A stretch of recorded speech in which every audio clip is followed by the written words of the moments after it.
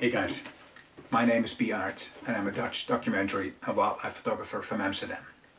Through my lens, I'm examining the intricate relationship between humans, animals and nature in an attempt to explore why we all seem increasingly disconnected from the natural world, each other and ourselves.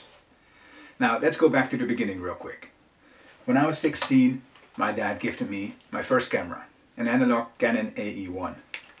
Together, we developed images in his darkroom, and my passion for the craft was immediately triggered. In the years that followed, I traveled around Asia as a teenager. Through my viewfinder, I discovered kind of a whole new world. I was able to communicate with people without using words by simply using this camera. And the rest, well, it's kind of history. Over time, my interest in the natural world grew, and especially the African continent started to draw my attention. It's a place that, time after time, makes me feel like I'm coming home. A feeling that's kind of hard to describe. I mean, there's such a deep spirit and such a welcoming soul, one that carries me back to the origin of human existence, the origin of life on our planet. Because in the fast-paced world we currently live in, there is something so magical about printed work. The smell of books, the feel of paper, it forces people, printed work forces people to slow down. It forces people to actually absorb stories. Most people these days are conditioned to like or dislike something within 3 seconds. The attention span is so short that if your work doesn't hit someone's heart, someone's core in those first 3 seconds, you're out and they swipe away. And what happens next is that the majority of so-called content disappears in the digital overkill of the internet. But printed work, however, printed work is here to stay. Because my books and my prints now decorate homes around the entire world, which is the most incredible feeling being an artist. But there's more, because on top of that, printing your own work and inviting people to voice their opinion about it directly increases your ability as a storyteller, tremendously. So by printing your own work and by analyzing it with friends or with colleagues, whether you sell it or not, you instantly become a better photographer and a better storyteller.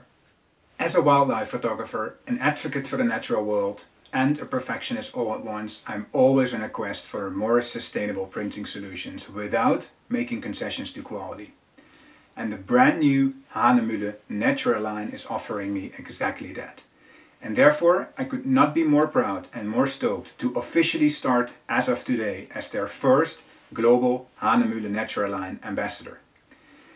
And therefore all my work is printed on this amazing paper, entirely made from natural raw materials. 60% hemp, 40% cotton, produced while substantially using less water and without the use of pesticides and chemicals. And therefore, in the world of printing, this paper is with a distance the most sustainable solution, a game changer and no-brainer for every nature or wildlife photographer. Throughout my life, the healing power of art has always carried me through times of anxiety and despair. And when COVID hit the world in March 2020, I decided to try and share if that very same feeling could be given to thousands of people around the world. The sudden absence of tourism in Africa was having devastating consequences for communities and wildlife, and I felt a very strong desire to stand up, come to action and help. So I founded Prints for Wildlife, a fundraiser that brought together 120 wildlife photographers from around the entire planet, who all donated their best work for conservation. By selling prints for $100 each, within 1 month we generated $660,000 for conservation, and all of that money has been donated to African Parks, an NGO that supports African communities and wildlife in some of the most vulnerable corners of Africa. Now all prints we sold were printed on exactly this paper, on natural line hemp. And therefore buyers were not only blown away by the quality and the fine texture, but also by the sustainable narrative.